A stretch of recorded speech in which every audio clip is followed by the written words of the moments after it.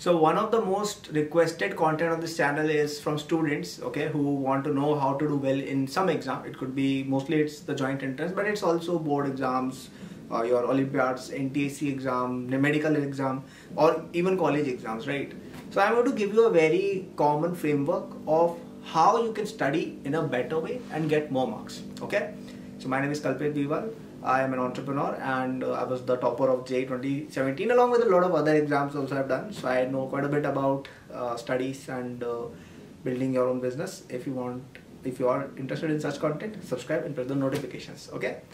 So tip number one would be that you should really attend your classes, pay attention and make good notes, okay? So a lot of people don't do it. They just spend their time doing some random stuff all the time. They don't go to class, and then when their exams come, they struggle. So the thing is that this does sound cool, you know, bunking classes sounds cool, but actually it's those who attend the classes that can enjoy more, because for them during the class duration their work is done, because they paid attention, they have made notes, everything is done, so they are basically done with their thing. Now they just have to do their homework, so they can use the rest of their time to enjoy or maybe to study more, okay?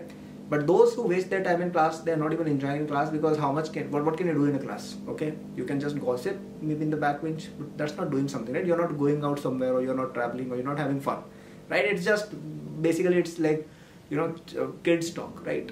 That kind of stuff. So it is much better to just focus in class, make really good notes in class itself, and then do your homework when you get back home, okay? This is a very simple thing, but not a lot of people do it. Please make good quality notes, and please attend lectures very attentively. Even if you do this, trust me, you are ahead of 90% students, okay?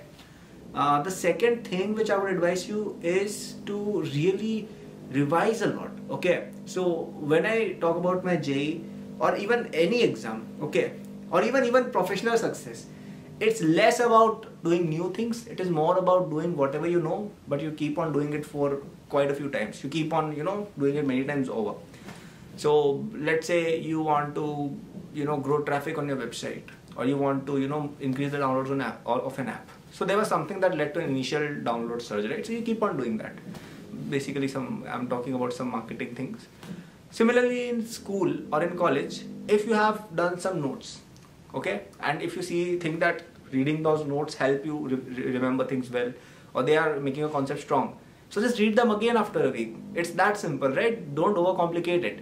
So just revise a lot, especially if you're preparing for an exam as tough as the joint entrance, then you need to revise a lot, because a lot of questions are memorization based as well, or even if they're not, the syllabus is just vast, right? You cannot remember everything. You have to keep on revising things in order to understand them and in order to retain them. So please revise a lot. This helped me a lot. And the third and final advice which I would give is, please solve a lot of past year papers and mock tests, okay?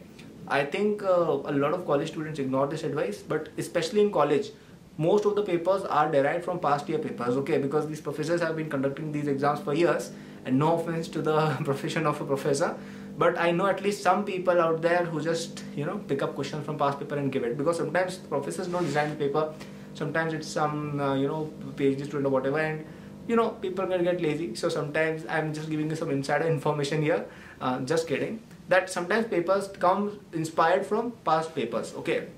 Because there's only so many questions you can ask from a topic, okay? And how many questions are they going to ask? Like, they cannot make new questions every year, right? So they just take up some questions from past papers. So you know, there's a trick, like, let's say you're not prepared for an exam, just, you know, mug up the last 10 years or 5 years papers, you will probably get passed, right? And even in the exams like medical and joint entrance, if you solve a lot of you know, mock tests, that really helps you get into the mood of the exam, and you know how to, you know, present yourself in an exam, all of those things, how to keep your temperament in an exam. These things are also important, right? So you get that flavor by doing mock paper, and you get a flavor of what has been asked in the past from the past year papers. So please solve these things. These are the only 3 things I would advise. First is to you know, attend classes regularly, make good notes and revise. Second is to revise them, revise everything you do. And third is to solve a lot of mock papers and past year papers. So I hope this video helped you. If it did, you can subscribe to this channel. I make a lot of study content as well. You will probably like it. And you can press the notifications too, so that these videos come in your recommendations more often. If you have any queries, my social handles are linked in the description. And if you are looking forward to get some help regarding your exams, you can head over to acadboost.com or the acadboost app. Both are linked in the description. There you will find a lot of free resources as well as our courses which are for different exams. Thank you for watching. Good luck.